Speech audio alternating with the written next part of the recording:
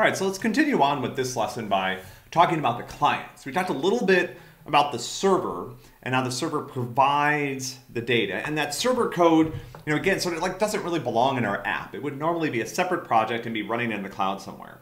But this client code does belong in our app. And so this is a lot more idiomatic in terms of what you would see in an actual Android application. And yet again, as part of MB2, it's really, part of your goal here is really to understand the code that you've been given and write something similar. And this is something that you do, as you're learning computer science and you're starting to do more complicated things is, a good way to make forward progress is sort of mimic stuff, right? Like find something, do something similar to solve a slightly different problem. But understanding what's there first is usually kind of helpful. So let's go through the getRestaurants method in our client.kt file, and we'll talk a little bit about what it does, and then we'll do some tracing with the main activity so we can kind of see the order in which things happen, which might surprise you a little bit. So the getRestaurants is what's used to retrieve the list of restaurants from the server. We talked about the use of callbacks in networked programming, this idea that what's passed to getRestaurants is a callback. And this is actually one of the cooler things about Kotlin. So callback here is a method. We're passing a method to getRestaurants. This is a method that accepts a nullable list of restaurants and doesn't return anything. So this is how in Kotlin you can provide a type for a method that gets passed to another method. Now in our main activity, when we call this is the method that's being passed. You'll see this method accepts, in this case R, which if I type it is a list of restaurants, and it doesn't return anything. Now this syntax is also kind of unique to Kotlin. This is something that's called trailing lambda syntax. And so let me show you, you might be wondering, like, this looks really weird. It's like you're calling getRestaurants, but you're not, what are you passing to it? It doesn't seem like it's receiving an argument. And I can change it to look like this. And then maybe that makes you a little bit more comfortable with the situation because now there are parentheses. But in Kotlin, if I have a method and the method as its last parameter accepts another method, what I can do is I can move that method outside of the parentheses if I'm going to provide a method literal or a lambda method, right, or a lambda function. And so this is a call to getRestaurants where the argument that's being passed is this method. And this is a method that matches the type that getRestaurants expects, which is a method that takes a list of restaurants and returns nothing. And you'll see we call that method. And this is one of the signs when you work in Kotlin that you're working with the language that has support for what are called first-class functions. Java, sort of, kind of doesn't, but Kotlin does. So in Kotlin, I can save a function to a variable. I could actually save this method to a variable and then pass the variable to getRestaurants. I don't need to do that, just will clutter up the code. And I can also receive a method. I can also pass a method as a parameter to a function. So this is a function that as a parameter takes another function. And you'll see we're calling that other function. This is callback. Callback is one of the parameters to my method. And down here, I'm calling callback like the method that it is. And I'm passing it, in this case, a list of restaurants, and on failure, null.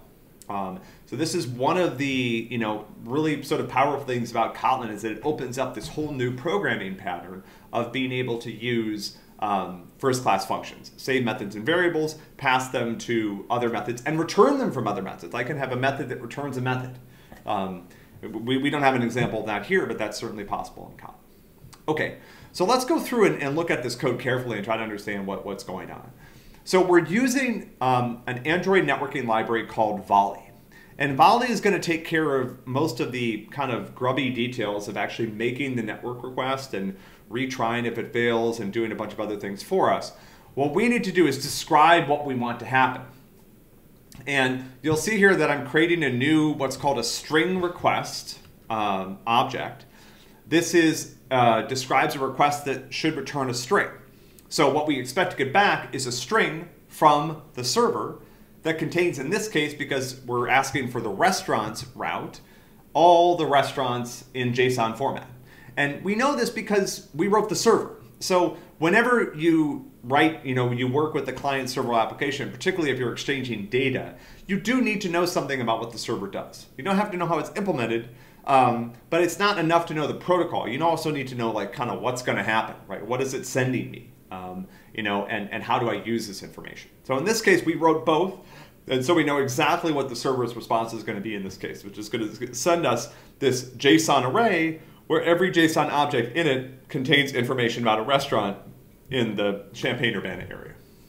So we're formulating the request. When we talked about the server and we talked about HTTP protocol, we talked about GET. So this is a GET request. We need to pass the path that we want, the URL to the server. This is essentially the same thing you would type into your browser, right? If you look at what server URL is, it contains HTTP, so this is an HTTP request. Now, what gets passed to the string request as its third and fourth parameter are two additional callbacks. So this is like callbacks inside callbacks inside callbacks. Because the idea is that the string volley wants to know, what do I do if the request succeeds?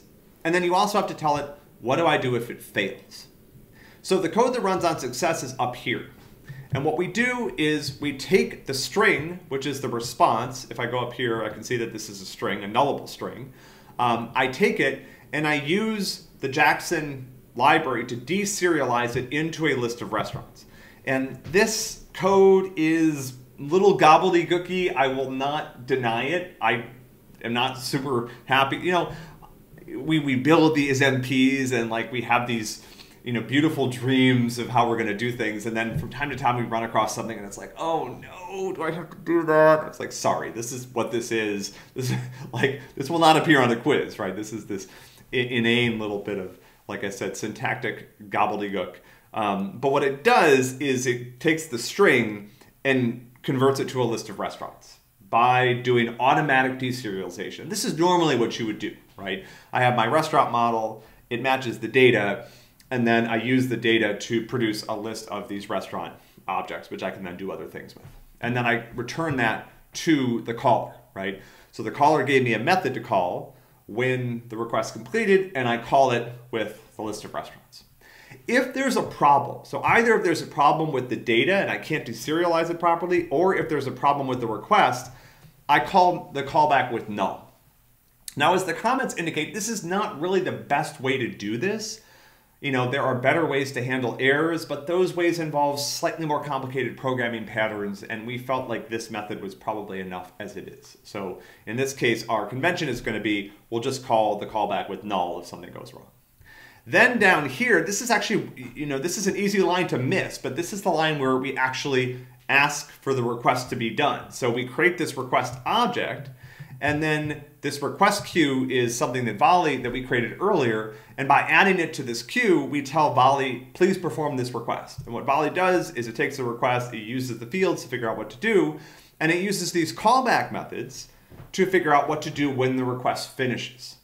So now let's trace the operation of these callbacks. So remember, the idea here is that I don't want to actively wait for the response from the server. I want to be able to make the response, go about doing other things, and have the server, have the Volley library notify me when the request is completed, and then I'll do things. So let's go over to main activity. And what I'm going to do here is I'm going to put some log in here. So I'm going to do log.d trace, and I'm going to call, say, calling get restaurants. So one of the things that's tricky about callbacks and callback methods is they distort our sense of the order in which code runs. So if you read this code, you might think, oh, okay, this code is going to run after I call get restaurants, but we're going to see that that's actually not the case. So I'm going to say continuing, I'll say continuing with main activity below this. Now I'm going to, and I'll put another log message in here. I'll say log.d trace get restaurants completed. And as we're going, you might want to like challenge yourself and think a little bit about like, what do I expect to happen, right? What order do I expect to see this? So let's put one down here. We'll say log.d trace queuing request for restaurants. Put that in here, and then here I'll say log.d request completed, or I'll say restaurant request. Oh, sorry, I have to use a tag. Trace restaurant request completed. Cool. Okay, now let's run the app here because I want to see these log messages. And again, like while we're waiting for the app to run, as a challenge, you might ask yourself, like, in what order? Oh, I need to import this, don't I? Okay. Yeah, you might ask yourself, like, in what order do I think these statements are actually going to run, right? Which one runs first, which one runs second, which one runs third, and try to puzzle that through. Because, you know, that's the thing. Once we start passing methods around, that method might not be called right away. So it looks like the code is right there, so it looks like we should execute one line after another. But as you start to, you know, improve and develop your sophistication as programmers, you're going to realize that that's not how code works. It doesn't always run top to bottom. With callback methods, they can run later, may run out of order. All right, so let's look at our logcat, and let's look for trace. And I don't, let's see here. Okay, there we go. Okay, so you'll see the first one that runs is calling get restaurants. And then it says queuing requests for restaurants. So I get into the client code, I construct the request, and then I queue it. But I haven't seen this one, and I haven't seen this one run either, right? Then I see continuing with main activity. So now the idea is that the request is in the system. It's been submitted to Volley. And then the next thing that'll happen is the request response callback gets run. It says restaurant request completed. It does the deserialization. It calls the callback. And then the last thing that happens is I see get restaurants completed in the main activity. So the main activity calls get restaurants, which constructs the response, the request. It submits the request. Some time goes by while the server responds. One thing I would say that you might want to do is actually add some logging to the server to see the server get involved, right? Because what will happen is after continuing with main activity, you probably see the server receive the request, respond with the requested information, and then Volley completes the request, the callback runs, which then calls the callback that was registered by main activity, right? So it's like one callback triggering another callback, right? Which is, it turns out, exactly what happens here. Cool. Okay, so this is, you know, this is a case where, you know, like many other parts of the MP and specifically parts of MP2, we're really asking you to mimic existing code. So you have get restaurants. This is a good model to follow, and you essentially need to do something very similar. You need to construct a request.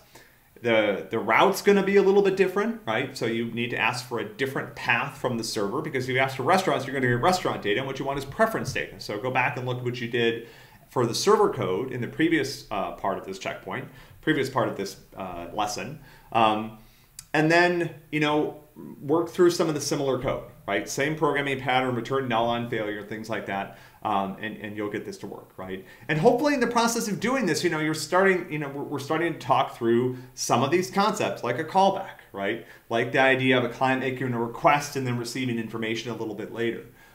These are really, really critical, you know, powerful ideas in computer science. If you master some of these patterns, if you understand how to build even a simple full stack application, you know, you can conquer the world. I mean, that's what Facebook is, right? Or that's what it was. It's when it started out, right? All these things that you use that you think are like so transformative are fundamentally just client-server applications pushing data around, right? Is there a little bit more intelligence in some of them than that? Sure, right? But at the beginning, there wasn't. They were just really simple examples of request data, retrieve data, request data, retrieve data. You can make it a long way based on just those two steps.